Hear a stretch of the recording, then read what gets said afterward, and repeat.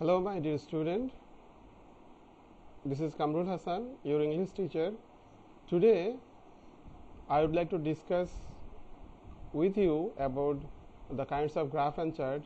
And this class is selected for the students of class 9, 10, and after 9 and 10, of course, they will be able to sit for the SSC exam.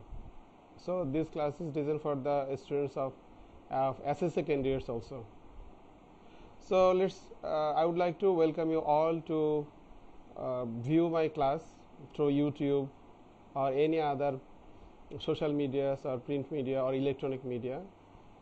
So even I would like to welcome my honorable guardians, my colleagues who will find this video in any other channels.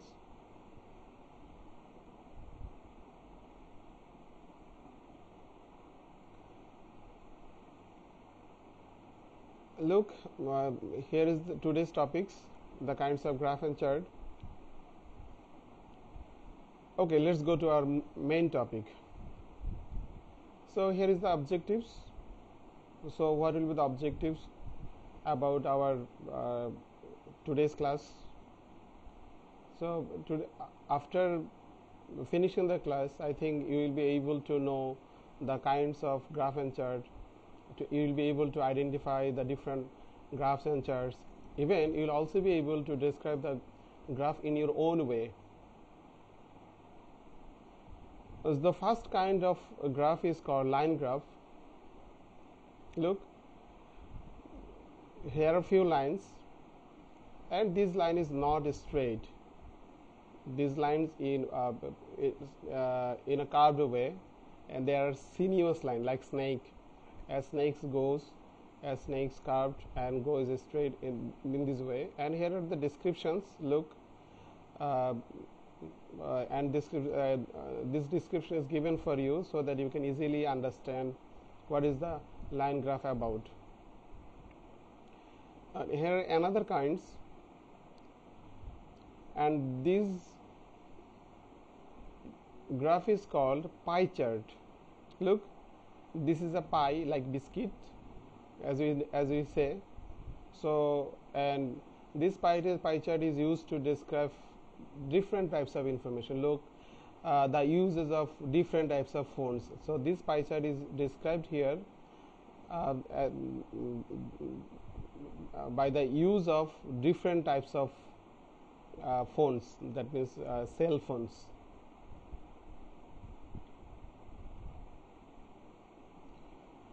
So here is another kind, mosaic or macro charts. Look, and basically these charts is used for AIs and operating system share smartphones, and basic line graph and pie chart. Another one is called population pyramids.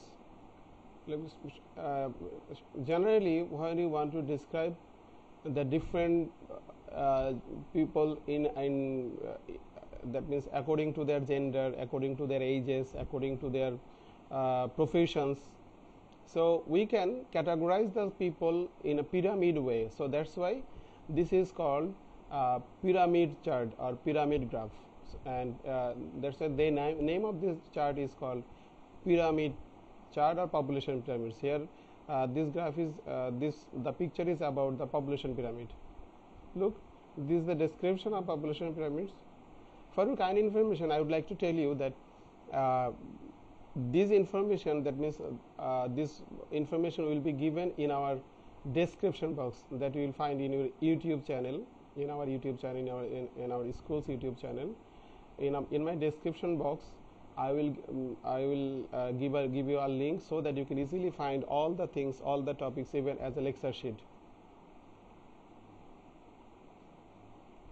Okay, next, function plots. Look, this is also one type of line graph, you can say, but its function is not same like line graph. Its function is different. It is also used to describe our mathematical terms. So that's why if you want to describe generally mathematician, engineers, or some other people who are engaged in engineering or work with mathematics. Mathematics, they generally use this type of graphs. Look, this is multi-level pie chart. That means in multi-level pie chart, we usually see this type of multi-level pie chart when our country, that means when our finance minister that means declare the budget of our country, then we see this type of pie chart in our print media like newspaper and something else. So this pie chart used to describe the statistics of some information in a correct way, in a proper way. So look, there is also a description for you. Hierarchy pie chart.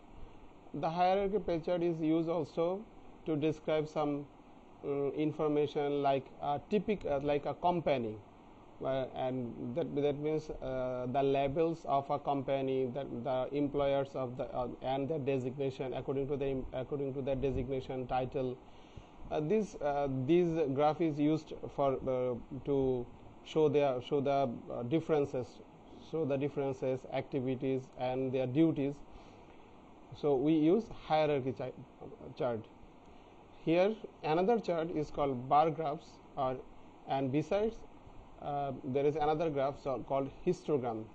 Both bar graphs and histograms are not similar; they are indifferent, but we use them to describe the age of our population, the use of that means use of mobile phones according to the ages of the people, according to the according to different years. We use this type of graphs. I hope you understand these bar graphs or histographs. Look, this the name of the chart is called flow chart, and flow chart is another type of chart. Generally, if we want to describe long information, that means a long story in a short way, then we use this type of flow chart, this type of chart, and this is called flow chart. That means the information flows down according to or flows gradually according to the information. That means according to the short information. But this information is that means you can summarize the information through flow chart.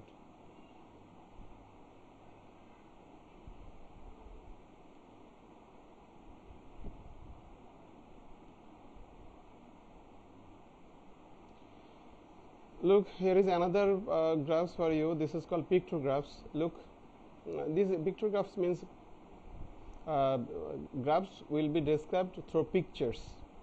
So that's why this is called pictographs. And it has another name. It is called pictogram also.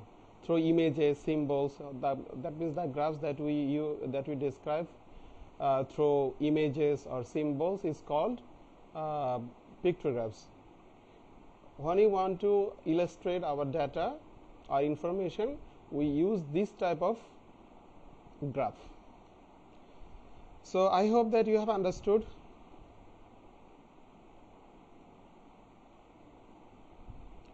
Look, here is another pie chart.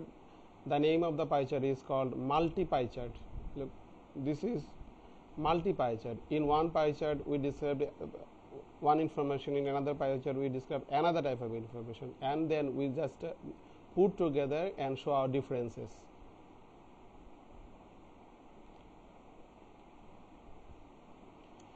So this is called tree diagram. Tree diagram actually is used to describe the family background of our, that means if we want to describe our family background, our forefathers, that means the introduction, identity of our forefathers, then we can use this diagram, this graph. So that's why this is, look, the graph is described through branches. That means as a tree has a lot of branches, so in the same way this graph is also has, that means this graph also that means this graph is also described in a different way, showing some branches, showing some part, like that means like the part of trees. So I hope that that's why this is called, this graph is called tree diagram or tree chart.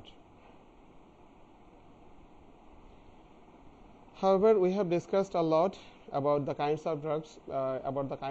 I think you have enjoyed the class, and I would like to give you a work to do at your home, so so that you can review the classes again and again, and by reviewing the class you can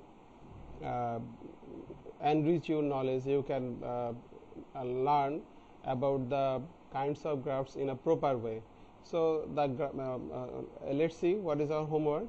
Write the names of graphs we have discussed today. So here just you can do this homework, that means in our comments box. When we will put this, or when we will, that means upload this video in our YouTube channel, then in our comments box you can just firstly you can write your names and class, and then just you can write the names of graphs in our comment box. So then we can easily understand who have watched this video, and who have learned, that means who are benefited with the video and with our online class. So I think you will that means you will be connected with us with our online class. And so no more today. See you. Allah Hafiz.